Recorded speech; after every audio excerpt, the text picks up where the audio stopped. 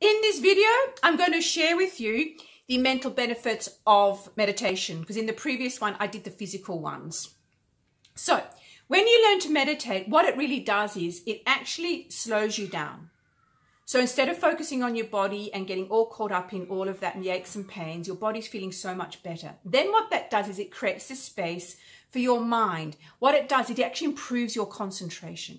Because when you learn to meditate, what you do is you become aware of your thoughts. All those thoughts that are irrelevant or fillers or keep you active and busy and creates all those stories about not being good enough and people pleasing and what will people think, all those things. So what it does, it helps with your concentration, because what it does, it helps you become aware of your thought patterns.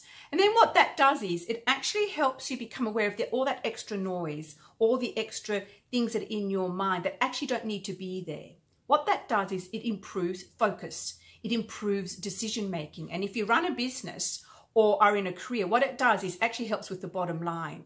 It helps you be present, understand what's going on. You have a clarity of mind. You can see things. And when you start getting busy and overwhelmed, all you need to do is take a breath, bring yourself back into the moment, even put your heart on your chest and just go, and here it is, because it's taking out of the busyness back into the stillness of you being present. What it also does is helps you process information. Because when we've had something happen to us in our lives, we actually can lose that sense of concentration. There's memory loss. There's a real fogginess in your mind. There's murkiness, and you can't actually, you just can't see the wood for the trees. So that's where meditation supports you to bring you back into that space and be able to do that. And as I said in my previous video, I do tend to look at notes because sometimes my memory does slip me. Sometimes I can't concentrate and I can't focus, and I really want to give you all the benefits. And it's also showing you that this is how we do things. We don't need to be perfect. It's not going to happen all the time. So what it does, it actually helps you to, this is the other big one that I really like, is need to overanalyze and dissect each and every thought and emotion, because that's actually what's exhausting.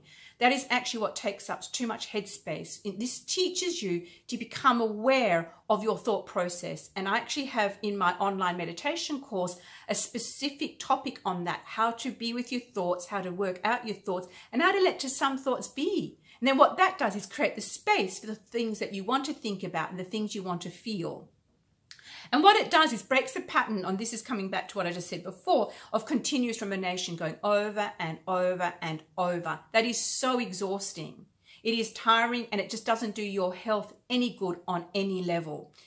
And the other thing I found which has really helped me was it helps me become creative in my thinking. Because when you slow your mind down, when you create space in your head, that's when those aha moments come, those insights, or you get solutions, or you get the overall picture. And that is what I've loved. It's really helped me a lot in my life, in things I needed to do, decisions I needed to make. I wasn't sure.